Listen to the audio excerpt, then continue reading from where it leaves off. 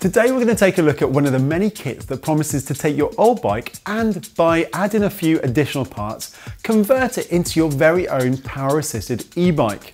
Why would you want to do this? Well, there are many reasons, and for many people, an e-bike represents a way for keeping them riding for longer than they could. There is one thing that does get in the way for most people of riding an e-bike, and that is the cost. With a good e-bike starting from upwards of £1,000 and many costing way more than that, a conversion kit is a really good way and a really good value way of seeing if e-power is for you. So today I've got my old Genesis Equilibrium here. I've just pulled it out of the shed, so it's a bit dusty, a bit dirty. I've not used it for a while and I really want to get using it again. And I've got a conversion kit by a company called Switch. So this is their universal kit and it costs around about £322 on Indiegogo.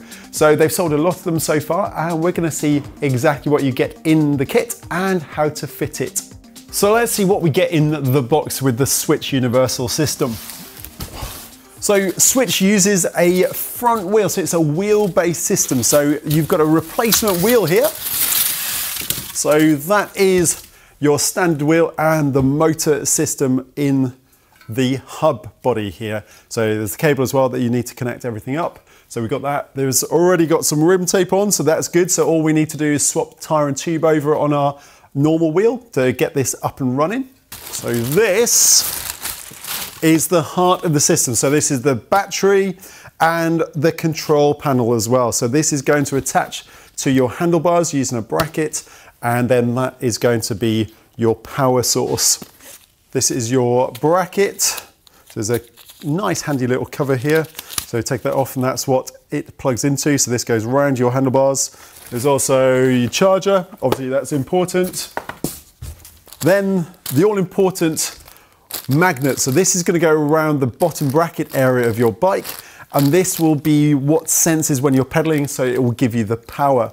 Now the other good thing with the Switch system, and the one thing you need to be aware of, is obviously it needs to be legal.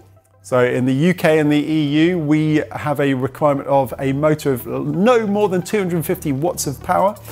And it has to be restricted, so it needs to be restricted to 15 miles an hour of pedal assistance, and that's exactly what the Switch system is. So, we've got all the parts, let's go ahead and swap the bike. So first thing we're going to do is to swap the wheel over. So just going to take off my old wheel, and we're going to use the same tire and tube as well to keep things as consistent as it can be. So it's going to be cabled to the left-hand fork leg. So we need to keep this side to the left-hand fork leg, okay? So that's the main thing you need to remember.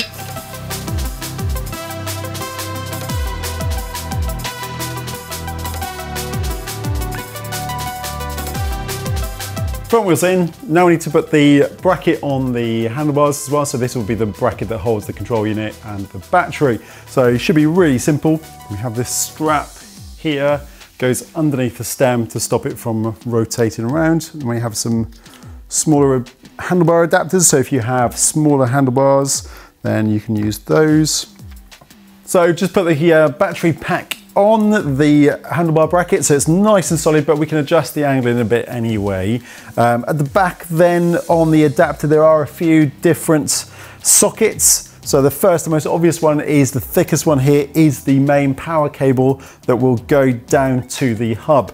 So this is the one that will connect first, and then obviously this needs to be sort of put in a position where it's not in the way. There are then some orange ones and some blue ones here as well. So the blue ones are for a brake sensor that you can potentially get. It doesn't come in the kit though. The orange, so what you've got here is, I told you about the magnet goes around the cranks. Well, the cable that goes with it is orange. So this is what will connect into this plug here, but we'll do that in a second. The way you turn these things on is you press the on button, but then you have to press this circle, that's the display button here, and hold that, and then the whole screen comes on. And then obviously the plus and minus goes through the power cycles. And so now what we need to do is connect the magnet that goes around the crank that will determine when it works.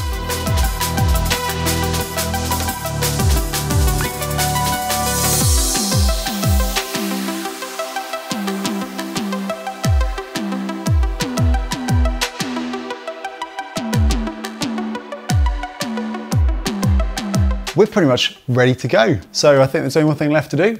Take it outside, give it a test ride.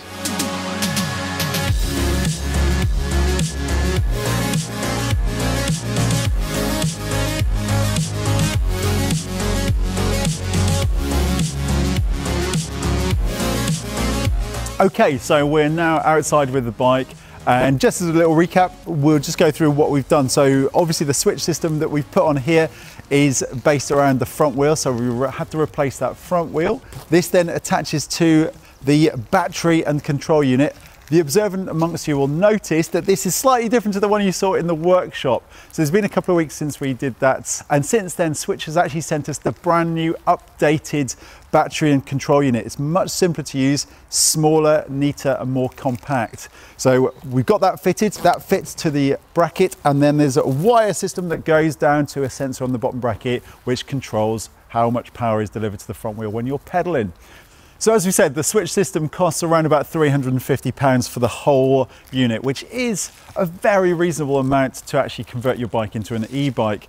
Now, it doesn't feel exactly the same as a full dedicated e-bike system because there's not as much power delivery and the battery is quite small, so range-wise can be a bit limited on this. But for a commute or for just a leisure use, it's pretty damn good for that point of view.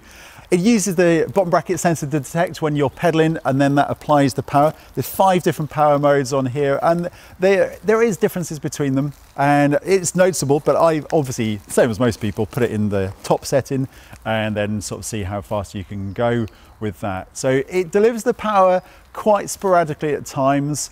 Obviously it's down to your cadence. So one thing with this e-bike system, you need to be spinning rather than like trying to push a gear as you would do on the normal bike. But it works really, really well, and I've had not had any problems at all so far with it.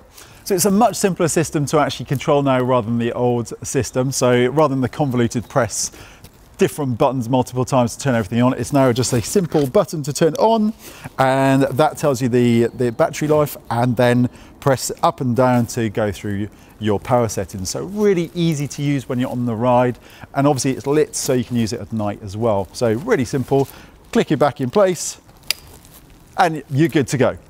Okay, so obviously it's not going to be exactly the same as a dedicated e-bike. You are adapting a system, and it does use a much limited power supply as well. So there is a difference to that, but then the difference in price is quite significant. It's only recently that e-bikes have come down below that magic £1,000 mark. But this, again, is only £350 for the whole unit. So if you just want to try an e-bike before you actually commit in that massive investment, this is a great way to do it. There are obviously other different systems on the market, but this certainly seems to be one of the simplest to fit and the simplest to actually use as well. So I've been really enjoying it as it is at the moment.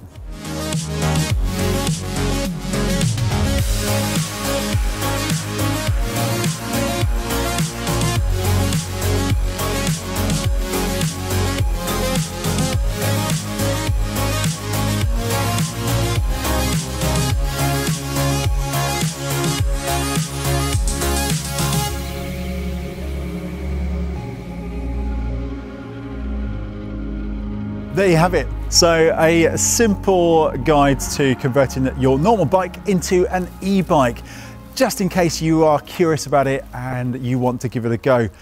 This is the Switch system and it works very, very well. And there you have it. Well, thanks for watching, and obviously if you've got any comments about converting bikes to e-bikes or e-bikes in general, please put it in the comment section below.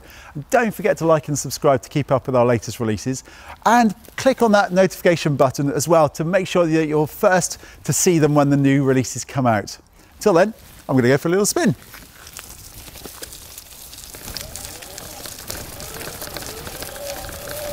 Wheel nuts here that we need to tighten up, so we rather than use quick. Woo! Ho!